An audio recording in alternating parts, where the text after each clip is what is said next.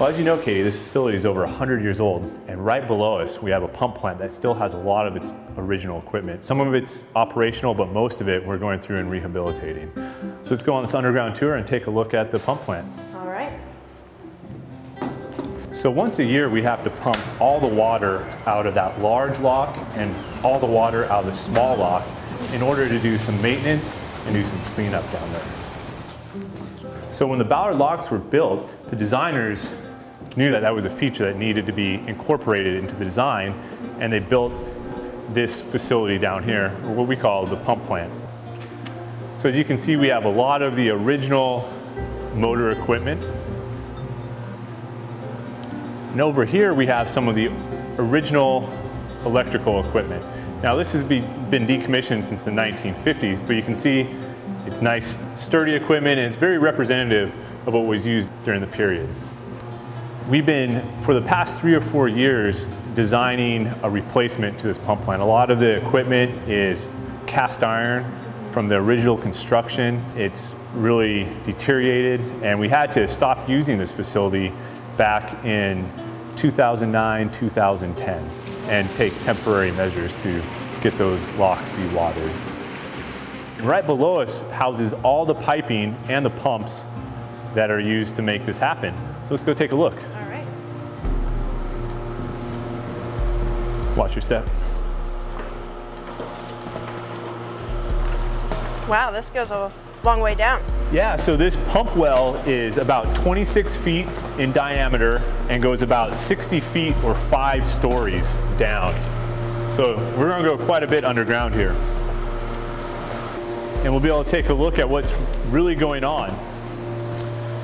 So right here is the massive discharge. As you can see, this is a very large opening right here. It's 60 inches in diameter, and it's designed to facilitate all the water that comes from the 2 large lock pumps that we'll see in a moment and the small lock pump. Right now, as you can see, we have it all cut open as we go through this construction project. These right here are the shafts that power the pumps. They're attached to the motors up on that motor floor that we took a look at. Right. These are the large lock shafts right here, the pumps for the large lock, and they go straight down below us. We'll take a look at that in a moment, what they actually connect to.